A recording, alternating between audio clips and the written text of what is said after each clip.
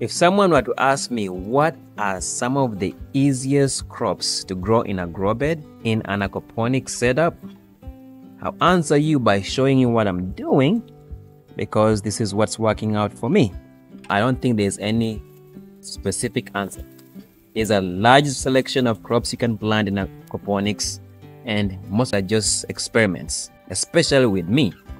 So I say start with some bell pepper, because that tends to do very well. Grow some herbs. In this case, I'm having mint right here. Tomatoes, you will never go wrong with them.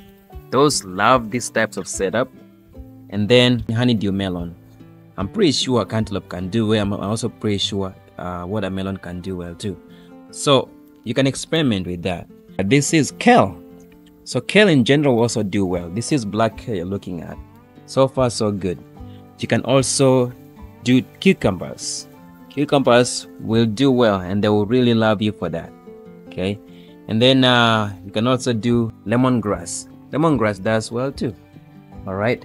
Basil is so easy to grow, and I'm telling you, it is so pleasing to look at when it's growing, and it grows fast, very, very fast. It has a very nice scent it puts out.